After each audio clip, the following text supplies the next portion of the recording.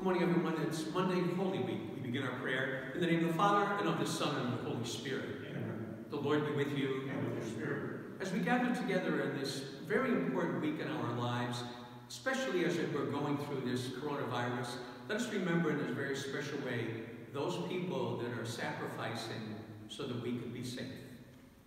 You were sent to heal the contrite of heart. Lord, have mercy. Lord, have mercy. You came to call sinners. Christ, have mercy. Christ, have mercy. You were seated at the right hand of the Father to intercede for us. Lord, have mercy. Lord, have mercy. May Almighty God have mercy on us, forgive us for the sin we have committed, bring each one of us home to everlasting life. Amen. Let us pray. Grant, we pray, Almighty God, that in our weakness we fail, we may receive through the passion of the only begotten Son, who lives and reigns with you in the unity of the Holy Spirit, one God, forever and ever. Amen.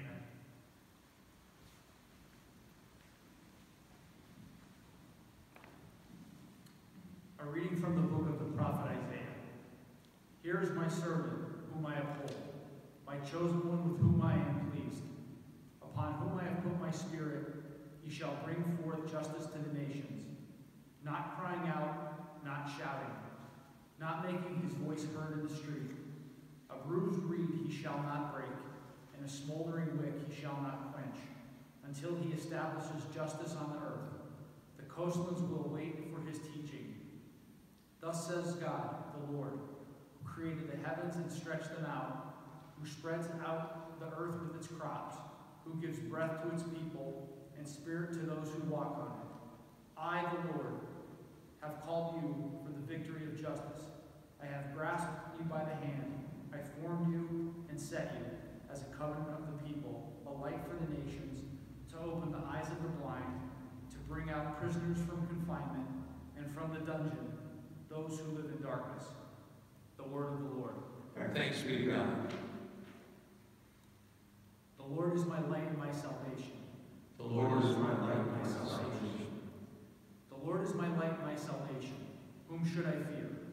The Lord is my life's refuge. Of whom should I be afraid? The Lord is my light and my salvation.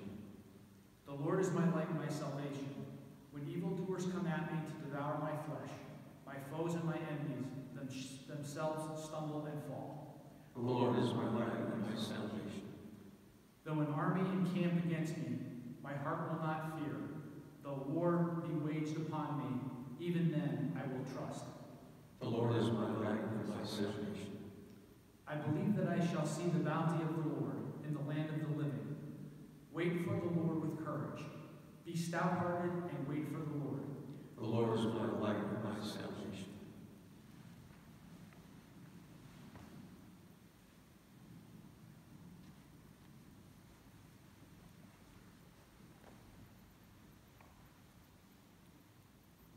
The Lord be with you. And with your spirit. A reading from the Holy Gospel according to John. Glory to you. 6 days before Passover, Jesus came to Bethany, where Lazarus was, whom Jesus had raised from the dead. They gave a dinner for him there, and Martha served, while Lazarus was one of those reclining at table with him. Mary took a liter of costly perfumed oil, made from genuine aromatic nard, and anointed the feet of Jesus, and dried them with her hair. The house was filled with the fragrance of the oil. Then Judas the Iscariot, one of the disciples, and the one who would betray him, said, "Why was this oil not sold for 300 days' wages and given to the poor?" He said this, not because he cared about the poor, but because he was a thief and held the money bag and used it to steal the contributions. So Jesus said, "Leave her alone. Let her keep this for the day of my burial. You always have the poor with you, but you do not always have me." The large crowd of Jews found out that he was there and came, not only because of him, but also to see Lazarus, whom he had raised from the dead. And the chief priests plotted to kill Lazarus too, because many of the Jews were turning away and believing in Jesus because of him. The Gospel of the Lord. Praise to you, Lord Jesus Christ.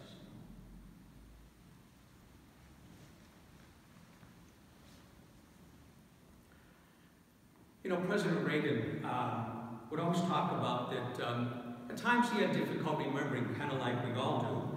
And he was at a White House reception, and here's something he told this cute story. It seems that an 80-year-old man's golf game was hampered by his poor eyesight. He could hit the ball well, but he couldn't see where it went.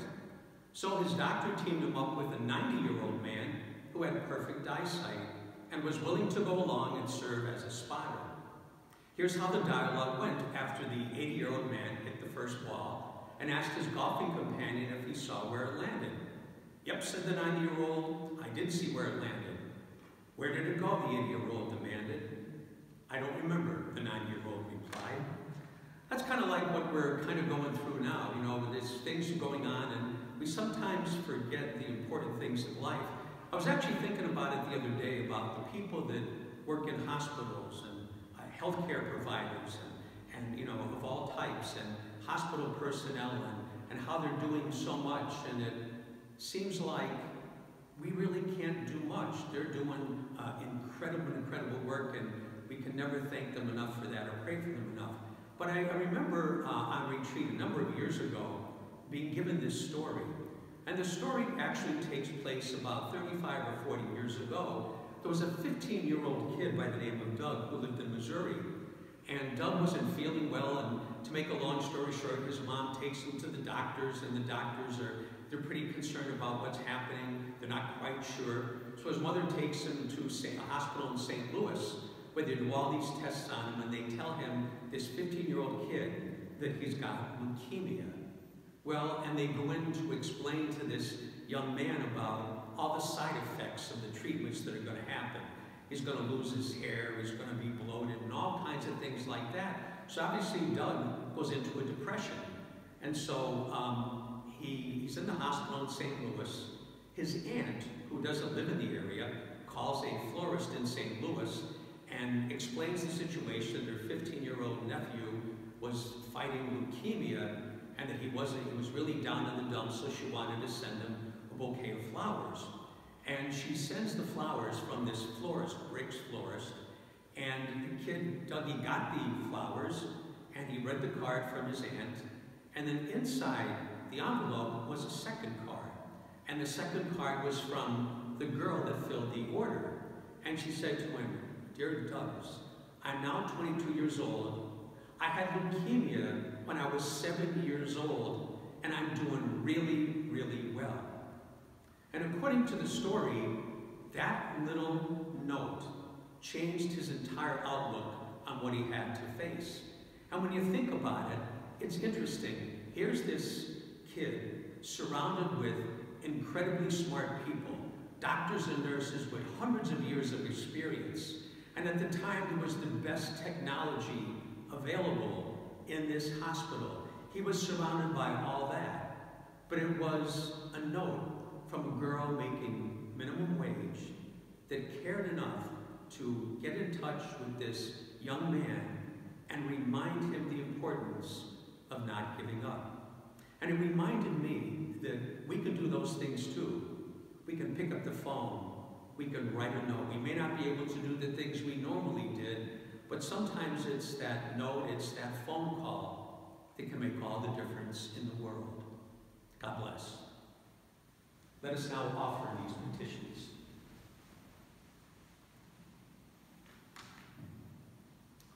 For all people, may we follow the example of Mary in showing our great love of Jesus. Let us pray to the Lord. Lord, hear our prayer. For all those suffering with the virus and all sicknesses, may God help to comfort and heal them. Let us pray to the Lord. Lord, hear our prayer. For all healthcare workers and those people serving the public during this crisis, may they be blessed in their work, and may Almighty God keep them safe. Let us pray to the Lord. Lord, hear our prayer. For all those researching a cure for the virus, may their work be accelerated and blessed by Almighty God. Let us pray to the Lord. Lord, hear our prayer. For all those suffering financially during this crisis, may they receive the help and assistance they need for themselves and for their family. Let us pray to the Lord. Lord, hear our prayer. For all those who have died from the virus or from all other causes, may they come to share in the resurrection of Christ. Let us pray to the Lord. Lord, hear our prayer. Loving God, may we always remember there's something we can do no matter how little it seems. It truly is important, and we thank you for this through Christ our Lord. Amen.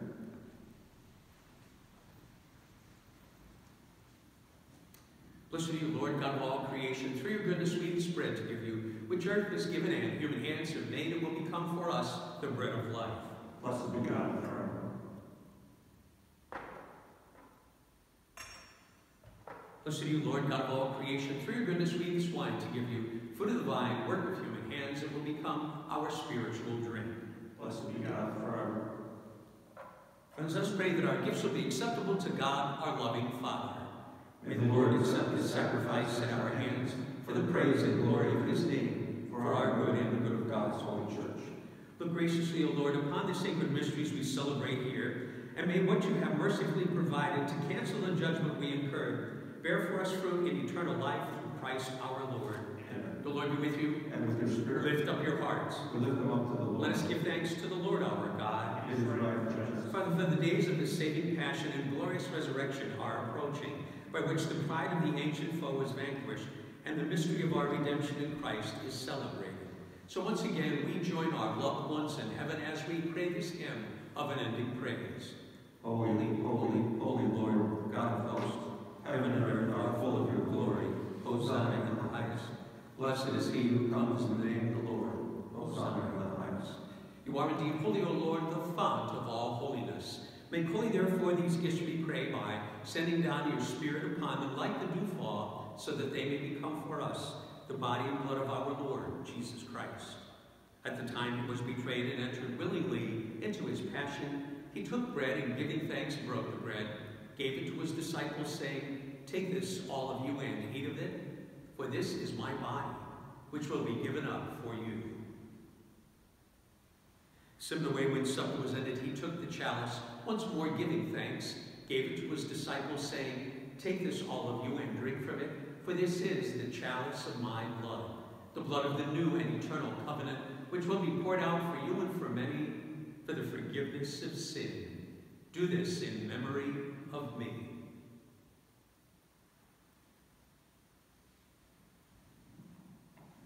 The mystery of faith. We proclaim your death, O Lord, and profess your resurrection until you come again. Therefore, as we celebrate the memorial of his death and resurrection, we offer you, Lord, the bread of life and the chalice of salvation, giving thanks that you have held us worthy to be in your presence and minister to you. Humbly we pray that, partaking of the body and blood of Christ, we may be gathered into one by the Holy Spirit. Lord, remember your church spread throughout the world. Bring her to the fullness of charity, together with Francis our Pope and Joseph our Bishop. Remember our loved ones whom you have called from this life to yourself. Grant that they who are united with your Son in a death like his may also be one with him in his resurrection. Remember also our brothers and sisters who have fallen asleep in the hope of the resurrection, for all those who have died in your mercy. Welcome them into the light of your face. Have mercy on us all, we pray, that together with the Blessed Virgin Mary, the Mother of God, Joseph her husband, the apostles, the martyrs, and all the saints who have pleased you throughout the ages, may we merit to be co-heirs to eternal life. May we praise and glorify you through your Son, Jesus Christ. Through him and with him and in him, O God Almighty Father, in the unity of the Holy Spirit, all glory and honor is yours forever and ever. Amen. Let us pray as Jesus taught us. Our Father, who art in heaven, hallowed be thy name. Thy kingdom come, thy will be done, on earth as it is in heaven. Give us this day our daily bread, and forgive us our trespasses, as we forgive those who trespass against us. And lead us not into temptation, but deliver us from evil. Deliver us, Lord, from every evil, and graciously grant peace in our day, that by the help of your mercy we may be freed from sin and safe from all distress, as we await the blessed hope, the coming of our Savior, Jesus Christ. For the kingdom and power and the glory are yours now and forever. Lord Jesus Christ, you said to your apostles, "Peace I leave you, my peace I give you. Look not on our sin, but on the faith of the church, and graciously grant her peace and unity in accordance with your will, who live and reign forever and ever." Amen. May the peace of our Lord be with each one of you. And with your spirit. Let us offer each other the sign of peace. Lamb of God, you take away the sin of the world, have mercy on us. Lamb of God, you take away the sin of the world, have mercy on us. Lamb of God, you the sin of the world, grant us peace. Behold the Lamb of God. Behold him who takes away the sin of the world. Blessed all those called to the supper of the Lamb. Lord, I am not worthy that you should enter under my roof, but only say the word, and my soul shall be healed.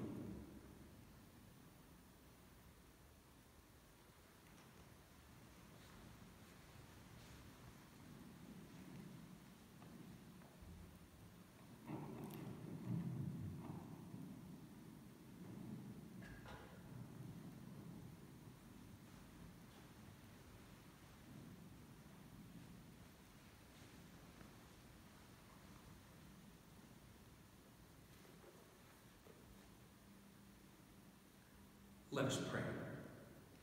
Visit your people, O Lord, with ever-watchful love. Look upon the hearts dedicated to you by means so that under your protection we may be kept safe for eternal salvation through Christ our Lord. Amen. The Lord be with you. And with your spirit. May God's blessing continue to guide us on our journey. Father, Son, and Holy Spirit. Amen. Go in peace to love and serve the Lord. Thanks be to God. Have a good day, everyone.